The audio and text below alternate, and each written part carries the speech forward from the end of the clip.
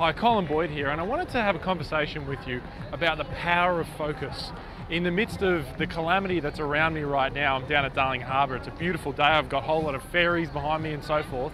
But I want to teach you focus and the structure of it and how you can use it in the workplace.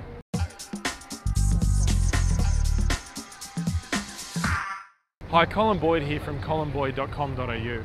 And I want to have an important conversation with you right now about focus. It was only just the other day that I had a coaching client come and say to me, Colin, I just have so much going on at work. I've got distractions, I've got emails, I've got people asking me for my time. I've got so much going on. How do I get focused in the midst of all of this? Well, I think there is three key elements to focus. Because I don't know about you, I mean, I've heard a lot of great advice, say get focused and so forth, but how do you actually do it? Let me introduce you to what I call the structure of focus.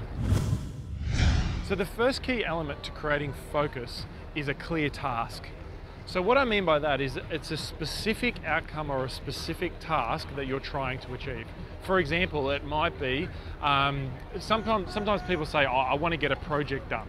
But that's not really a clear task. A specific task might be it might be making 3 phone calls, or it might be sending out a specific email. So you need a specific task that the brain can focus on. The second element is a distraction-free environment. So very unlike this environment I'm in right now, right? You need a distraction-free environment. Now, it might be for you, a cafe might be a distraction-free environment. So you've got some buzz in the background, but it's a stimulating environment. Or it might be like a meeting room or somewhere where you're not going to get distracted, right? And the third key element is having a set time frame. So rather than saying, hey, I'm going to work for 6 hours or whatever, or 7 hours in the day, you say for 90 minutes or for 50 minutes or for 30 minutes, I'm going to work on this specific task. So it's these three things, right? A clear task, a distraction-free environment, and a set time frame. So if we combine these three things, if you think about it, when you have a clear task and you've got a distraction-free environment, what you really get is clarity. So you're able to concentrate.